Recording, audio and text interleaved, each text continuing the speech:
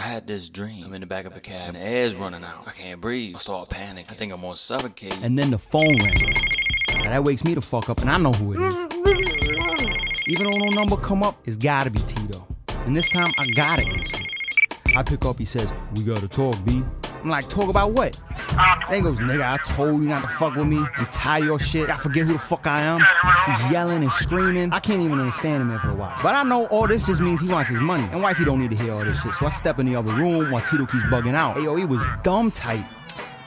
I tell him, yeah, I got you, be easy. He tells me, meet him at the Brooklyn spot in an hour, else he gonna come looking for me. I'm like, all right, bet. I'll be there. Ain't got his money, but I'll be there. Ain't got any money. Ain't got nothing. No coke, no money, no nothing. Oh, man. What the fuck I'm gonna do now? How the fuck I get in a situation like this in the first place? Car is illegally parked. You realize that you are 3 inches over the line here? You're a newspaper guy or a reporter, whatever. You're not a policeman, right? No, but I'm not out anybody from crossing the street. I should've never fucked with that punk bitch, Joey Galaxy.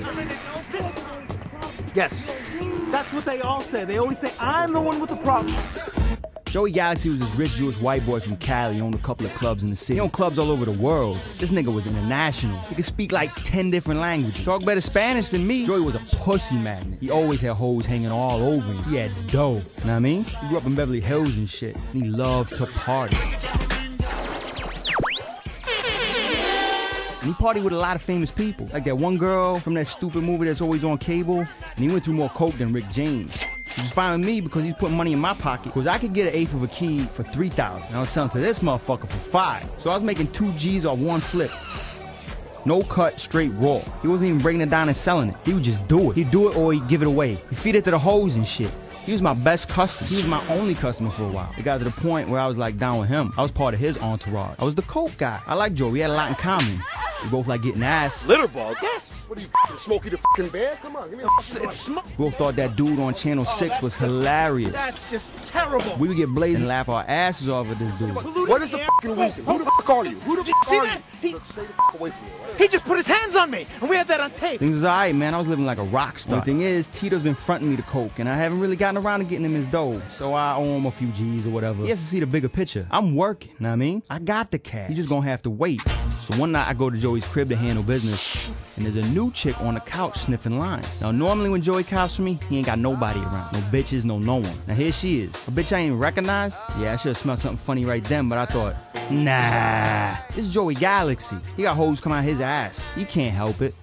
So alright, Shorty's cool, and I'm sure Shorty's a lot of fun too. I guess we'll find out. So I'll give the girl a little taste while me and Mr. Galaxy do our thing. This girl's like a vacuum. I'm feeling this chick right here. She's mad cute. What's that, like a geisha girl outfit or something? But what? It's gonna be 2 dudes and 1 chick? That could get awkward. Or maybe she's just gonna give us head. That's what's up. Anyways, Joey gets a call and says, I gotta take this, and walks off to the bathroom. I'm like, huh? Fuck he talking to gotta be so private. But then I catch how this Susia's looking at me, and I'm thinking, oh, I see you, ma. Got you all to myself tonight, huh? Thanks, Joey. Good looking out, my nigga. My man. He's probably got a hole in the bathroom. That's who called. Probably got 3 hoes in the bathroom. Probably having some hot, wet orgy in the shower right now. Psst. Take your time, B, because I'm about to smash on your couch. But then she grabs my wrist, twists my arm, and flips me through the coat. Door kicks open, dudes start coming through the windows and shit. And the next thing I know, I got guns in my face. I'm like, fuck is going on here? Oh, and I was about to find out exactly what was going on. I was about to come face to face with a walking nightmare, the prince of darkness, the devil himself, the king of corruption, pure evil, a whirlwind of pain that was about to hit me right in the face. It was the tone. Gee, I guess somebody set me up, huh? I guess that means Shorty's a cop. And she's fucking this nigga? Psst. Never trust bitches. Oh, that's disgusting. So these guys must be the Totones. I had heard about them, but I never knew what they looked like. Ain't no running from these motherfuckers. A fearless special police unit, super cops, bringing a war to the streets. I didn't even know what department they were supposed to be in. They just knocked David, chased any crime. And some crimes ain't even exist. They was out of control, and they loved to rob you. That was their thing. They would bag you, and then they would take all your shit. They didn't give a fuck who you were. They was a stick-up crew on steroids. Don't fucking move, bitch! And who's gonna stop them? Oh my God, I wanna fucking kill you so bad! They police. They was out of control. and they were led by a psychotic Puerto Rican Irish renegade NYPD lieutenant named Patrick Toton. They brought down a lot of big-time New York gangsters, like Bebop Davis. Ran up in his Park Ave crib, took all the dough and jewels in the house, disrespected his wife, and then hit Bop with 15 years. And what about JoJo Brooks? Chased him down in broad daylight, caused an accident, people got hurt, didn't even charge him. Joey got to be a problem for these guineas and they wanted him gone. They put the bounty on his head and the Totones took that contract. They got rid of him, scooped him from the scene, ain't no one seen his ass since. They even knocked Flatbush Sonny Watkins. Murked his whole team. Extorted him for 2 years before they decided to lock him up. And now they got me. Gee, I'm flattered. I can't believe this is how I'm finally going out. And all because of that snitching Jew cocksucker Joey Galaxy. But they ain't take me to jail. Don't charge me or nothing. Ain't even asked me to snitch on no one. Not yet at least. Remember, they're the Totones. They wanna have some fun. And they gotta get paid. So now I'm working for them. They keep me on the street so I can hustle. And I kick up a little something to them every week or whatever. And they still ain't asked me about no one yet. None of that, yo, who's the supplier? It was all about the money and the free drugs. They were skimming just a little at first, but then they started taking more and more. It got to be where I wasn't making enough to give them what they wanted all the time. So I had to start going in my pocket to pay these motherfuckers. So now I'm losing money.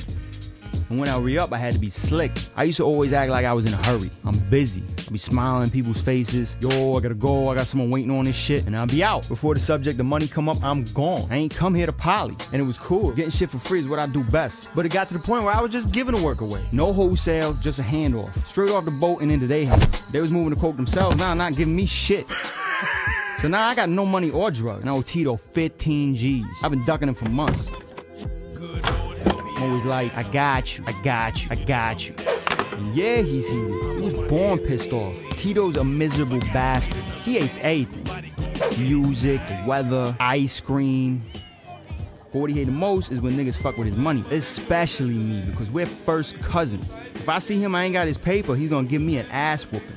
Family or not, you get stomped the fuck out. And he's done it before. Like the time when we was bagging up in the Bronx, I caught a beating. He thought I was making the 20s too fast. It wasn't my fault, man. The scales was fucked up. But at some on Coney Island, he got mad because I kept beating him at skee ball. I was picking splinters from the boardwalk out my face for weeks. I think he was just trying to show off for this chick he met there.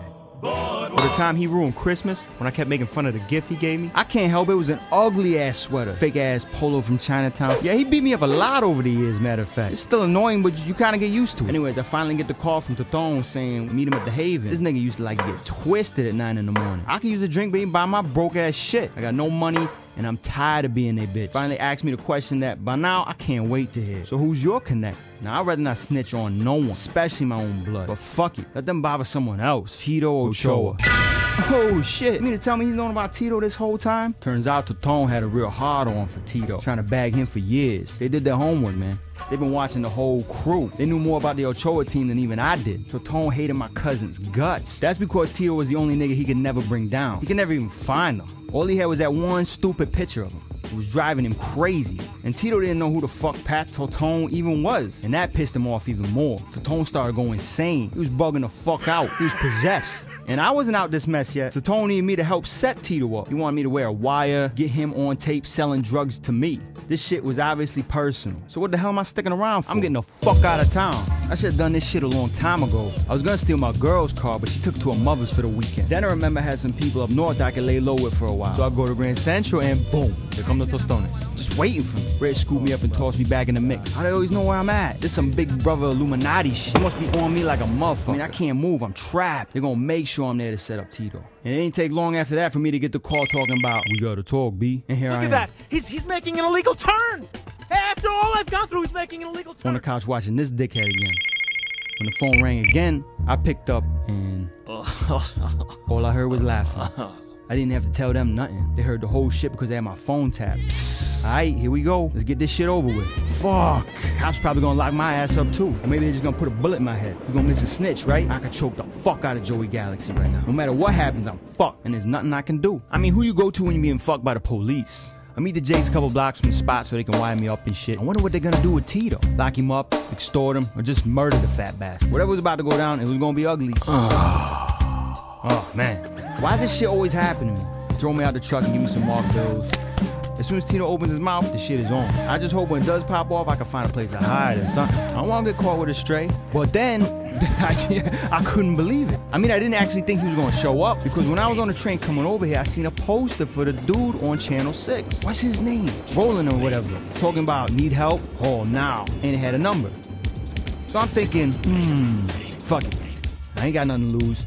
As soon as I get off the train, I'll call the number. And whoever answered the phone even sounded like that nigga. I was like, yo, there's a truck on my block, parked in front of a driveway, and it's too far away from the curb. Cause I could see where them Totone niggas was parked from the subway stop. I told him where I was and he said he'd be right there. I was like, word? But I forgot all about him when I was getting wired up and shit. He must have jumped in the car and flew over here from Midtown or wherever. Cause he came through. There he was with the cameraman and the whole shit. I was like, uh-oh, let me duck out the way real quick. But I had to see this. Excuse me, gentlemen. Did you realize this is illegally parked in at least 2 kinds of fashions? Fucking mic off my face. What kind of language is that? Why can't I address one person in this city without vulgarity? This man has no vocabulary, and he's got an open bottle of Jim Beam. This man is... You're a police officer, and you're all police officers? These are police officers of New York City. What am I doing? Buddy, I'm not your buddy, and I don't have to walk.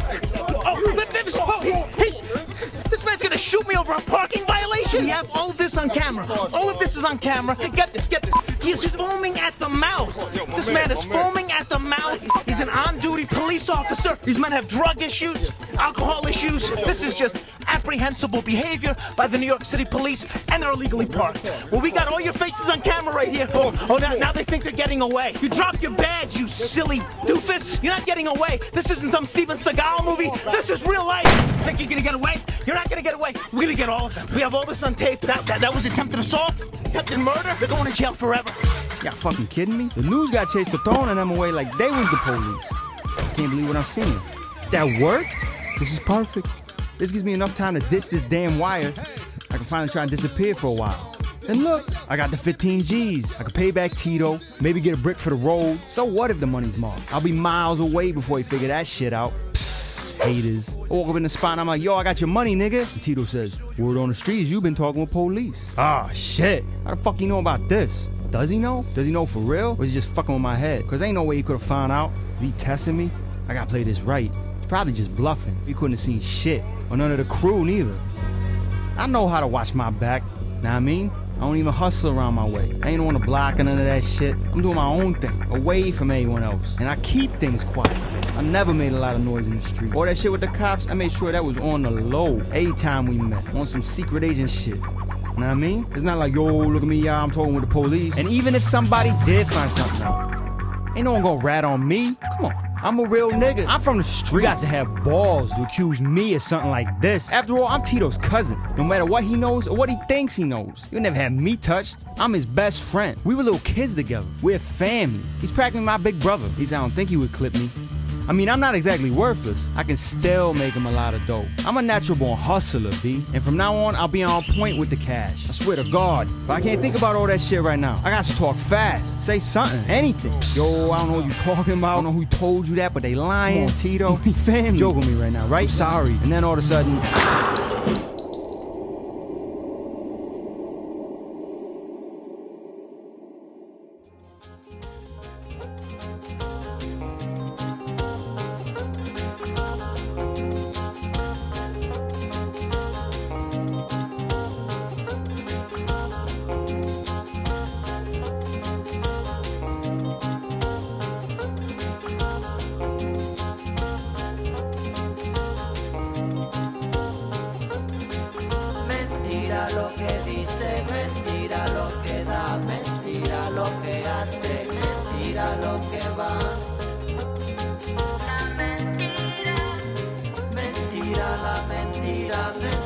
la verdad, mentira lo que